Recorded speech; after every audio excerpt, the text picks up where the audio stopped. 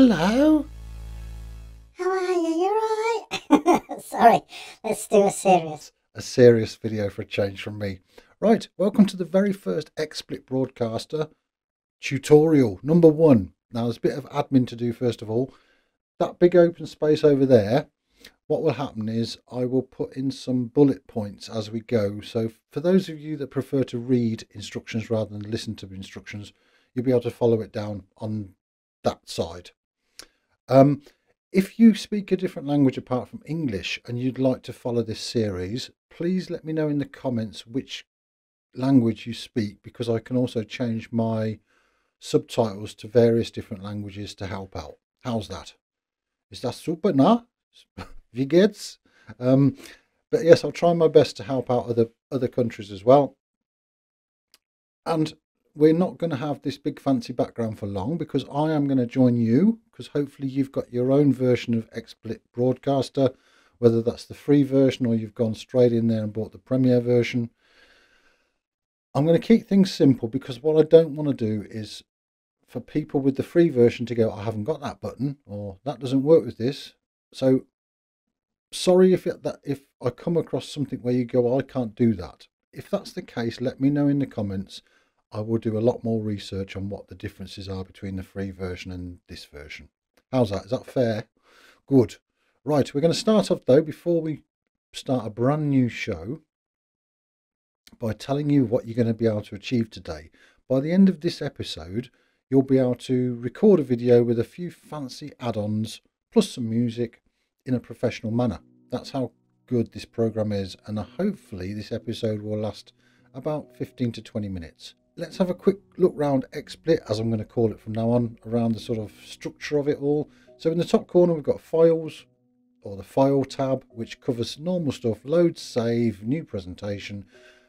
You've got also a quick launch to your recordings and your screenshots, so it takes you directly to the folder where you've just recorded things, hopefully. The Broadcast tab is where you set up your live streams and various different ways to go to live stream. The Record tab, have a look at this. On this tiny little settings button, if you can, if it's an option with the free one, change your bitrate to a higher bitrate. It just gives you better quality audio. If yours is at stereo, leave it at stereo. Mine is at mono because I'm going through a podcast machine, which is a mono device. File type for video is your choice. You can have FLV or MP4, but that is about as far as that. All of these we're going to come across as we go through the series anyway, or the episodes. So I'm not going to go in depth. Play out, I'm not even going to look at.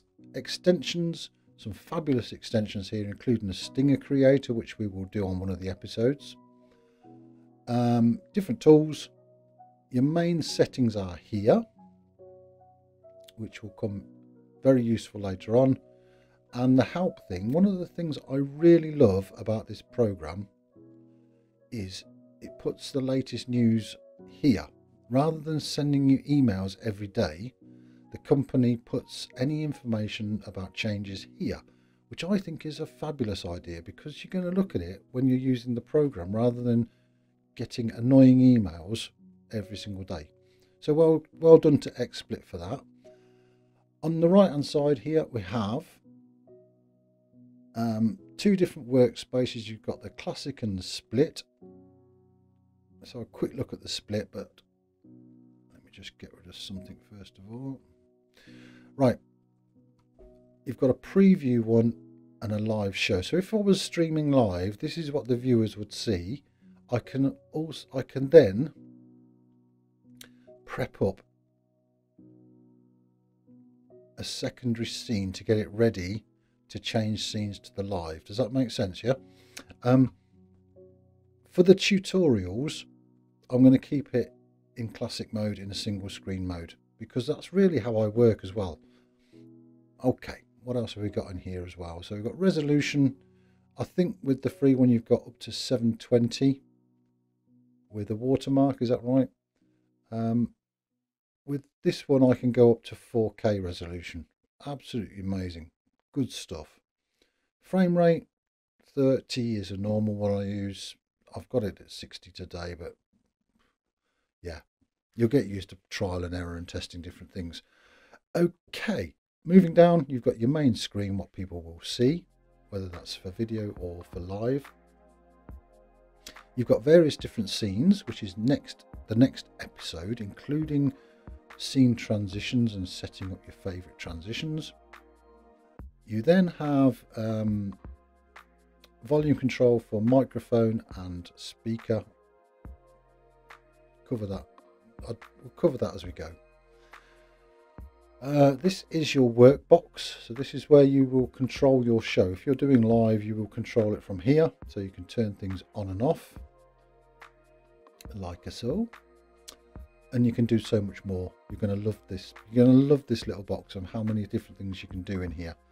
Okay, so let's have a look at the bottom here. At the bottom, you've got what I would say is your activity tabs, your action tabs. The add source, this is the main meat of this program. So things we can do, we can have smart selection of a screen, so you can draw an area on the screen that you want to show the viewers.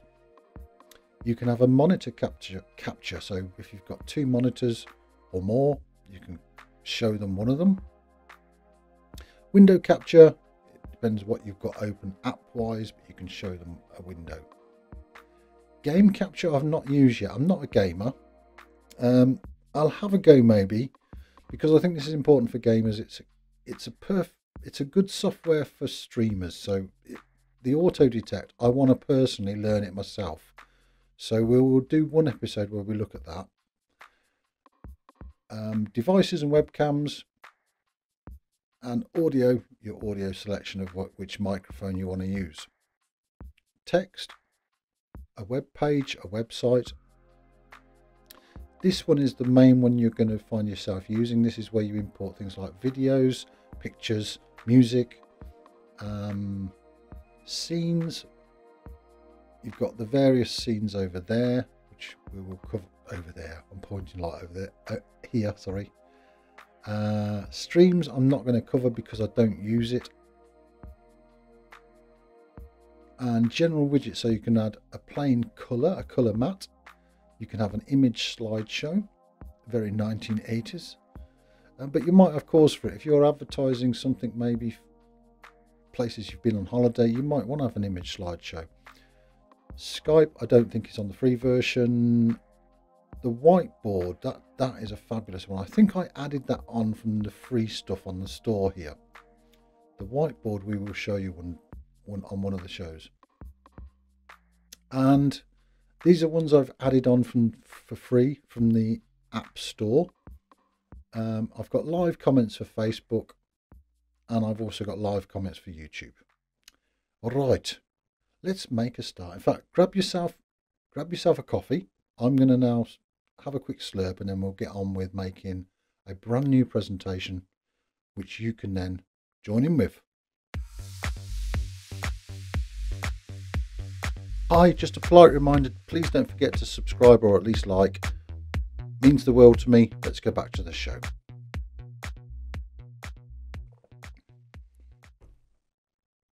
Okay, let's get started, because my wife is going to be ringing my mobile in a minute, because she'll be on her way home going, we've got weather. Bless her. Right, so file, new presentation. I'm not saving this one.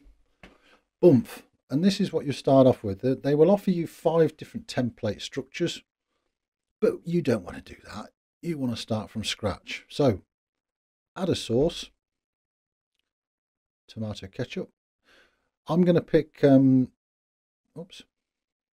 my webcam,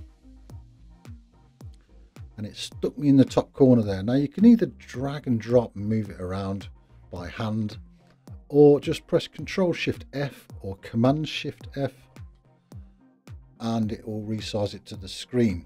I'm just going to do some quick setting changes for my own personal reassurance. Bear with me. So I'm right clicking, or I can use settings here. And for every file, this little box will open up for different settings. Now, do not be afraid of this. There are so many things on here that are similar with every setting for every file. And you will get so used to this, you'll be doing this second nature. I'm just going to quickly configure my webcam to something slightly different. I want it 1980 by that. So there we go. 61 frames per second, cool. HDR, we'll leave it as HDR, sorry. Okay, I'm going to turn off that. Right. Now then, let's just try and do something magical. So I want you to find on your computer any picture file that you've got. For example, I'm going to use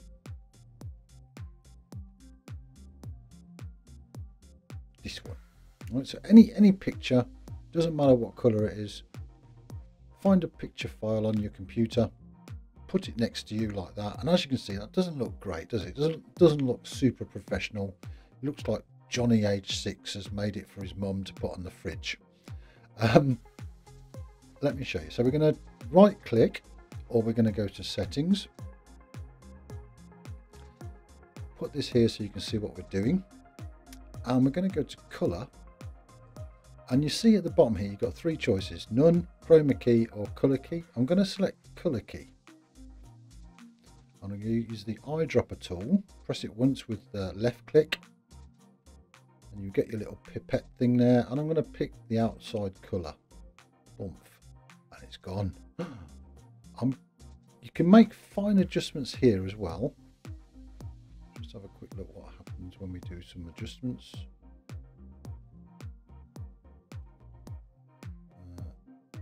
That's cool. Right. To close this box, just click anywhere outside of it. Oh, before you close it, if you've closed it, just go settings and bring it back up again, yeah? See this one at the bottom. Now, from personal experience, I am going to say to you, every file you put on here, turn that off. Right? The reason I say that, keep source in memory. What that does, it stores your files that you load in the program memory of XSplit. So on your computer, I don't think it's a cloud, I think it stores it on the computer. So it allows the software to grab it quicker when you're switching scenes. Now what I have found, when you're doing a big build, so loads of fancy special effects and add-ons and etc, it can slow your CPU down on your computer. And I run a very high spec computer, but it's even slowed mine down to the stage where I was pulling my hair out. Couldn't work out what was going on. If you don't have it ticked, what it does, it grabs the files from your folders where they originate. So off your desktop, for example. As long as you don't move them into a different folder, it will be able to find them and you'll be just as quick. It really is just as quick to set things up. Does that make sense, yeah? Okay. Right, so already then we've gone from a little blocky square image to a nice sort of logo background. How about adding some music? Let's add some music. Again, I'm not providing you music files because I presume you can find music files on your own PC and you've got something you can use to play with. Okay, bit loud, isn't it? So what we're going to do, settings, correct. First thing, turn off that. And then you've got your volume tab or your volume slider there. Let's turn this all the way down for now, just so I can talk to you. I'm going to show you quickly now how to loop things. So here you've got an option to play once, play forever, or play a custom amount of times. So I could choose 3, 4, 5 times or whatever. I'm going to put it as forever. And when it's played to the end, what do I want it to do? I want it just to do nothing. So it's going to just go back to the start and carry on playing anyway. Now, a couple of options you've got. Say, for example, I didn't like the intro. I thought the intro was a bit slow. Bit boring. What you can do is you can choose a start and stop point by using these buttons here. 2 seconds. So if I wanted this to start, let's say the exciting bit, the chorus. So I want it to start there. You have to set a stop point. So we'll say right near the end. You can actually use the very end as well. So we set the end point. Now when it plays in a loop, see it goes back to there. So you've picked your loop, yeah?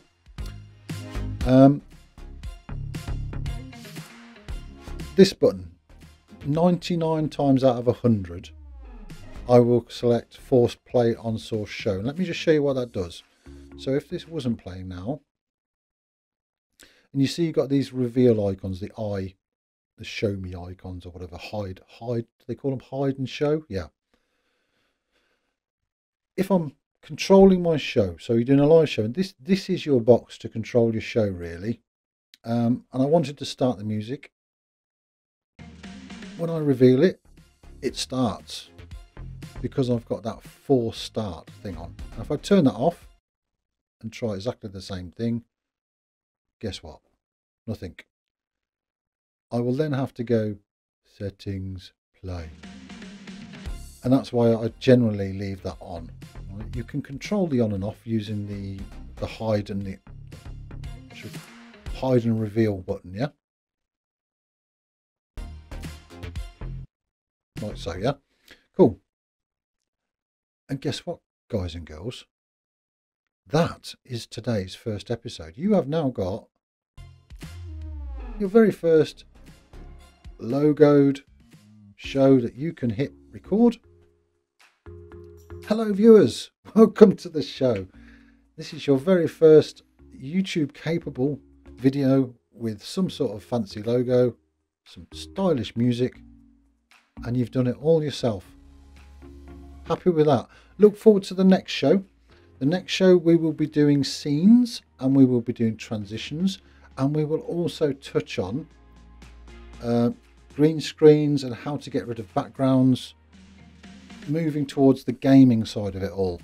So look forward to that, and I'll see you within a couple of days. Keep an eye, subscribe so you can see when the videos are coming out. I will try to get them out at a maximum once a week. I will do them as quicker than that if I have time. How's that for a promise? If you have any questions in the meantime, drop them in the comments. Thank you very much for watching, and I'll see you next time.